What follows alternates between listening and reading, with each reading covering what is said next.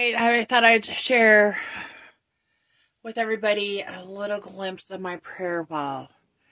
I try to pray for people on a pretty regular basis.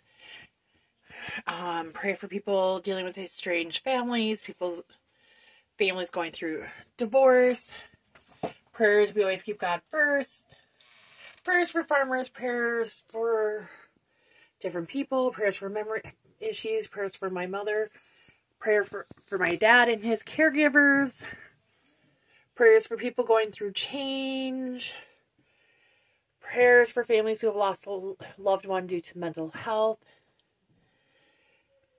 prayers for unity, wisdom, intimacy, gratitude, humanity in my marriage, prayers for those who don't like me, prayers for children who can't see a parent, prayers for all to find God.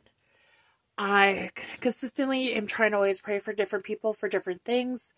I find that praying helps me make sure I'm keeping God at the center of my life and helps me also make sure I'm walking by faith and not by sight. Thank you, everyone. Pray that we can always do this. In Jesus' name I pray. Amen. God bless everyone.